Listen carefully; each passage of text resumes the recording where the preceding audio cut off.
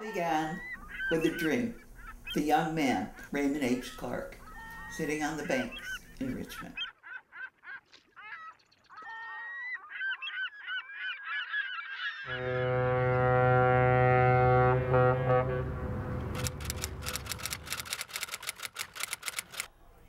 All I can tell you from what Alan told me is that his father would dream up ideas of things he wanted to do.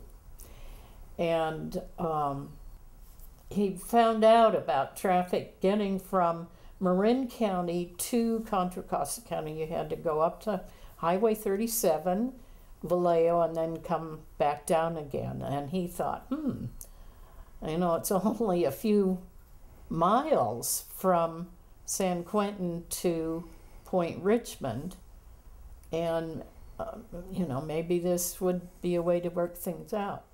And obviously on the blueprints that you showed me, you know, it said July, and I know the boat was finished, I believe it was May of 1916. All aboard!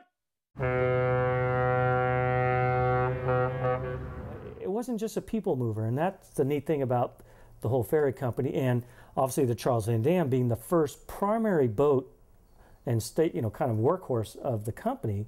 You know, the people, the cars, and the cattle. That grew into, I think, bigger than they even thought. And, you know, the quotes in the books and the publications in the newspapers that, you know, that Raymond Clark said that they wouldn't hire any deckhand that couldn't punch cattle kind of thing, because they always would have to bring the dairy cows. And so it's just, it goes beyond just moving people or cars. It's kind of a very interesting extra.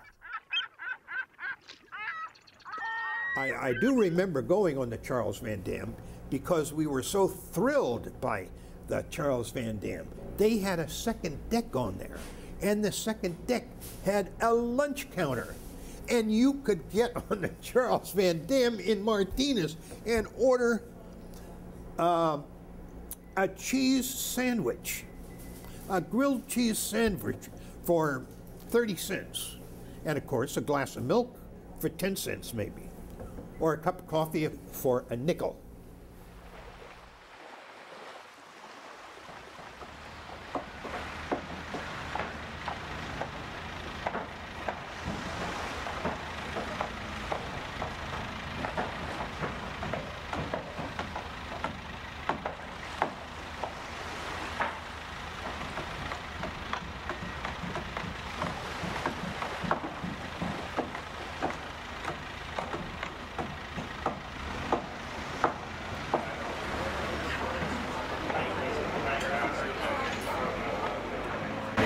Spring of 1958, I was trying to convince this beautiful red-headed lady that, that I was the man of her dreams or something, and I took her to a restaurant on the estuary called the Canton Ferry. It was a Chinese restaurant. I knew that it was the converted version of the ferryboat Charles Van Damme, which I'd heard about, except I remember the ferry was kind of cut up.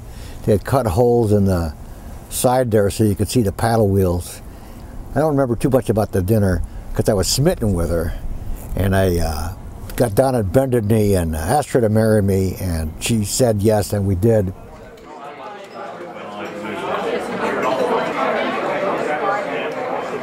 had been a restaurant over in the Alameda Estuary, and they went bankrupt, and in order to keep seizure of all everything that they had on board the boat, they brought it over here and grounded it in the mud right off Waldo Point there. For a while, the boat just sat out in the bay, and my husband said, "Juanita, don't you get yourself in a mess over there." I'm not. You go on and do your thing, and I'll do mine. When they brought the boat on in, it was water all around it.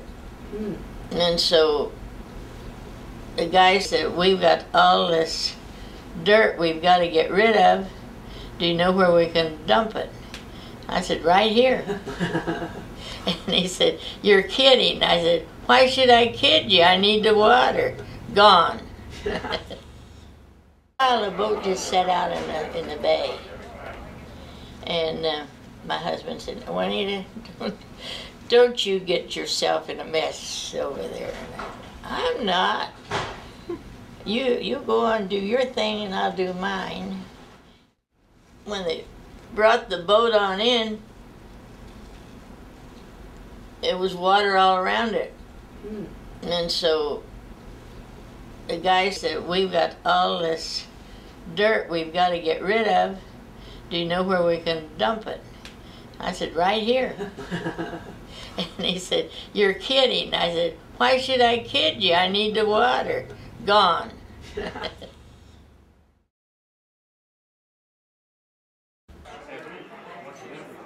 Trying to become a restaurant like Ondine's, because Marty Martinez was half owner of it, and he also owned half owner of Ondine's. And then it changed, and then it was a rock and roll club. I mean, there was rock and roll music there all night, Friday night till Saturday morning, about 2 o'clock, between 2 and 5. Same thing Saturday. So I got to where I could audition, Wendy and I could audition the bands that were going to play there to see who got thumbs up or thumbs down. Now, Janis Joplin and Big Brother and the whole, they didn't have to audition. I mean, they were slam dunk. It was the same scene. There was this North Beach scene, there was the Red Dog Saloon, there was the Charles Van Damme, and there was another band called the Flaming Groovies, and I'm not sure what the connection is, but somebody set the place on fire. But God, those were some times.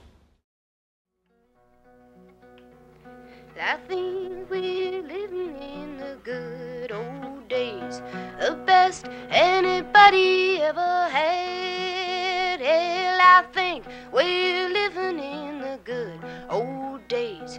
So cheer up, brothers, and be glad. Well, things we're doing now will be memories later, so you better do the best that you can. Well, if you start right now, it's bound to get better. You'll soon be the best in the land. Well, 'cause I think we'll it seemed like another culture at that time. Well, there were a number of high points where people all over the world knew about Gate 5. And you see, that was right after Haight-Ashbury, and that was the next movement. And people from the famed hog farm came and visited and stayed for 2 or 3 days. And a lot of artists lived there, a lot of people that were writers, very serious people, but yet they had this freedom that it was just unparalleled. Yeah, the Waterfront was a special place. Behind the Van Damme was like sanctuary for a lot of us. It was a self-contained community. Rip Torn and Geraldine Page moved onto the boat. Rip Torn and Geraldine Page. They stayed right on the Van Damme. Living on a Van Damme with their kids. He was going to turn the Van Damme into a Shakespearean theater. Him and Geraldine. They didn't get too far with that, but it was certainly fun to have them around. We didn't know how famous they were, so of course we treated them like average scum rather than some special scum. And so it really was. It became a neighborhood community center. We had organized parties on the Van Damme when we had the Red Legs band playing. This guy, Joseph Brennan, Joey Crunch as we call him, he showed up on the scene. He was such a good drummer that he made me want to play. And so we started the Red Legs up, and I believe that was 1970 or 71. I remember the Charles Van Damme, a worn-out old ferry boat that the Red Legs converted into a homemade dance hall. It was funky, all right, but that didn't stop people from flocking on board come Saturday night.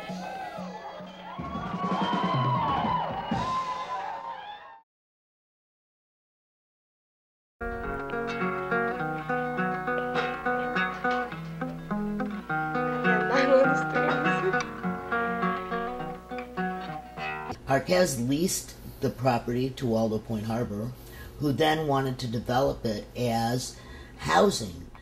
When Arquez sold the property to Waldo Point Harbor, of course it was going to affect all of us, and we started having meetings led by Perot Caro in the Charles Van Damme. The meetings were high adrenaline, high energy, very exciting, and we were all young and energetic and ready to fight this change. Ted Rose came in with a bulldozer, no matter what paperwork we had, to save that structure, and just started bulldozing. That's when members took to the tops of the ferry boat and climbed the stacks and stayed up there, and the police had to climb up there to get them down, and everyone was arrested, trying to bring attention to the fact that we were in line for historical status for those structures.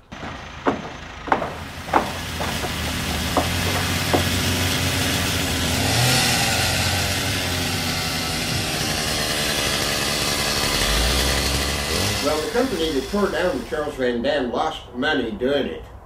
They were used to tearing down buildings. They had no idea how a vessel was assembled. To physically watch it come down broke our hearts. And then when it was down, there was no barrier anymore between us and the outside world. And that was very scary.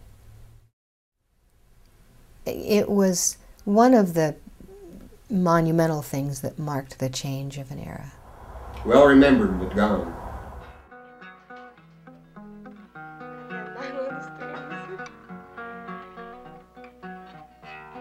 Well, the past ain't nothing but a shadow in your mind. Tomorrow may never come around. So open up your eyes and see where you are, and don't give a thought to where you're bound. Well, 'cause I think we're living in the good old days, the best anybody ever had. Well, I think we're living in the good old days. So cheer up, brothers, and be glad.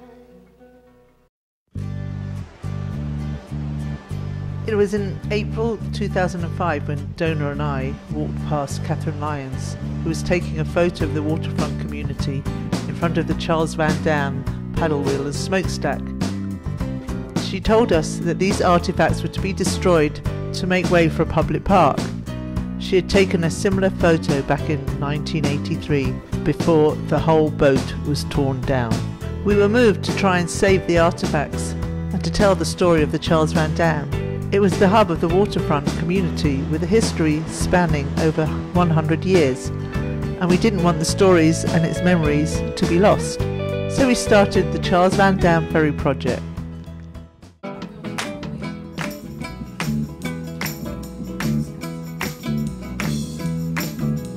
Charles Van Damme is a ship I sail.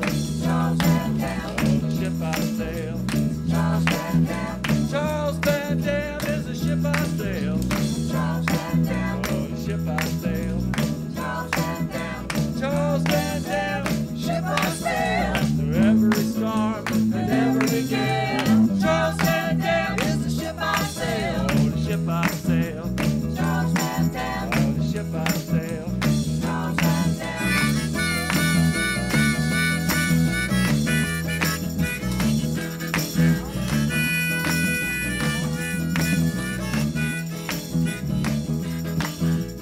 Charles Van Damme is sailing again. Charles Van Damme, oh, she's sailing again. Charles Van Damme, Charles Van Damme is sailing again.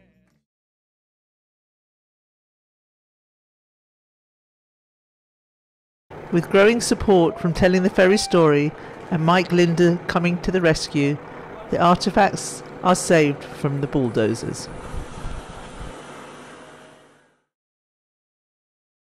All the architectural drawings were produced by my architectural firm, pro bono. All the structural drawings were donated by structural engineer Greg Wallace. So here's the elevation. Waldo Point Harbor has agreed to, once it's installed, to insure it and maintain it. Here's the floor plan, that shows the deck and the paddle wheel, and the smokestack, the guy wires like it was in the old days, and some other artifacts we collect. And all around the perimeter will be signage to tell the story, to tell the 9 lines. We have to have a giant trestle to support it, and we have a donation from a machinist to create the bushings so this wheel can turn. And we're hoping to find a compressor that the whistle can blow. So now what?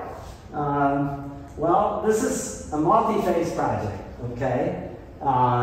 We've built awareness, we've established a nonprofit that was already in place, who stepped up, the RBMA. We saved the artifacts from being destroyed, we've relocated them, we secured the site so we can put it back where the ferry boat used to be. We've designed everything, we got it all approved, we got the structural plans completed, we have bids from contractors, okay, to build it, and now we're at phase 10, which is funded, okay? So we've come a long ways in these years to save it, restore it, and now we want to exhibit it. This is what it'll look like in the park. This will create an opportunity for something to be happening in that park and to tell the story about what was here once so people appreciate it. It's an artifact that connects us to the story so we can tell the story instead of just waving our hands. It's an artifact that connects us to our history. And when you understand our history, it helps you understand who we are and where we are. And that's why we give it Charles Van Damme, to tell the story. Everyone who took that boat was passionate about some kind of creative dream that they wanted to start, and that there must be some way of kind of saving it. So at the time, you know, we didn't know if we could save the wheel. We thought at least kind of save its story and let the Charles Van Damme talk for itself. It would be a shame to see this go because I don't think there are any other paddle wheels in public parks like this one. The Charles Van Damme can tell its own story because people cared enough to save it. Help us share over 100 years of local waterfront history with the Charles Van Damme Ferry artefacts restored as a public display to inspire many generations to come.